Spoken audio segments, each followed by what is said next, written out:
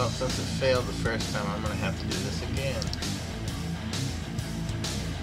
I've already loaded my video in by going here. I have a video selection up here, obviously, and come down here, split it into frames, or extract video, and then you split it into frames.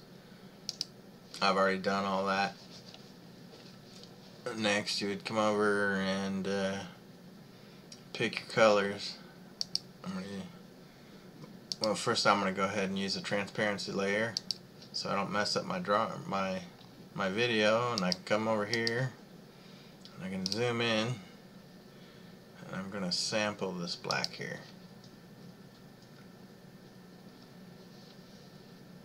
I'll go over to here. Oh wait, damn it. Sample that, go over to here, switch to there. Say his legs are this big, this thick. Actually, I want him to be tall as shit. Scary tall. Now remember, with this, you really can't mess up. I mean, if you mess up on this, then there's something fucking wrong with you to begin with.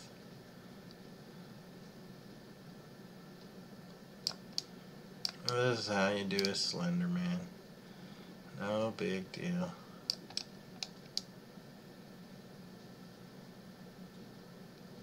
You see how quickly it comes into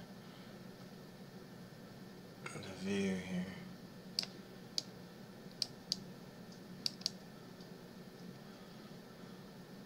Now he looks a little misshapen at the moment, but I can change the size of my brush a little bit, bring it down, and switch to my eraser,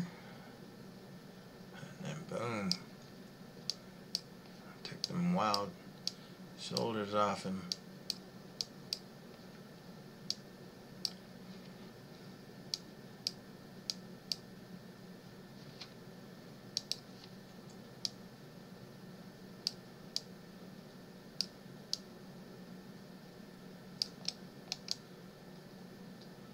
Now you can't see these legs yet, but in a minute what I'll do is I'll switch back to this frame, go to my color sample tools, zoom in again,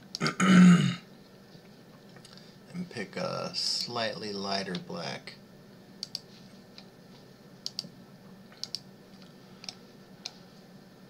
Go back to there, make my tool a little smaller, and I'll throw a little bit of highlight on there to bring out his legs, make him look even taller.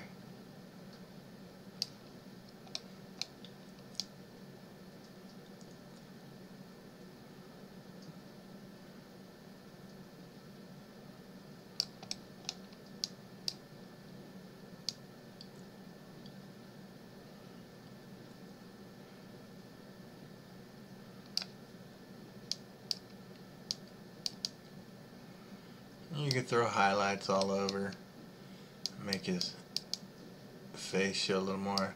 Now I didn't do the traditional Slenderman in the suit thing. This was supposed to be more like the one supposedly in Russia. Let me back up and see what he looks like. That's a big tall dude, but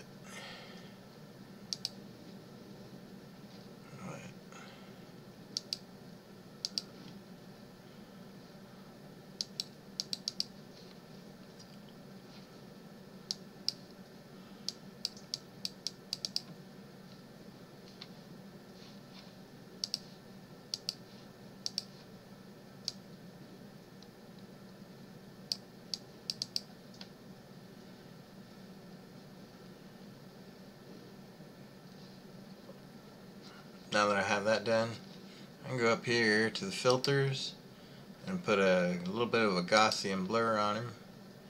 See there? I mean, you can blur him way out, bring it in a little.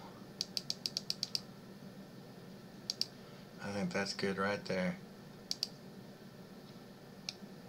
Now he actually looks more a part of the actual picture. Now it looks like there's somebody standing there. Well, that's it. That's all there is to making a Slenderman picture. No big deal. It's going to be a few before I actually get the video up. I mean, there's over 500 frames, and each frame has to be done individually. This was just a demonstration to show you how easy it is. I didn't put the tendrils coming out of his back. I didn't do his shadow. But all that stuff can be done easily. Very easy.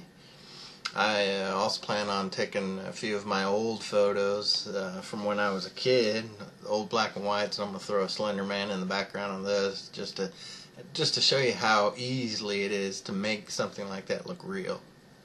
So thanks for watching, and check out these photos that I did in GIMP. That's the GNU image manipulation program. It's totally free. I'll put a link in the description if you want to download it. To get the video plug-in, you'll have to search YouTube. There's several tutorial videos on how to download it, how to install it, and all that. So enjoy.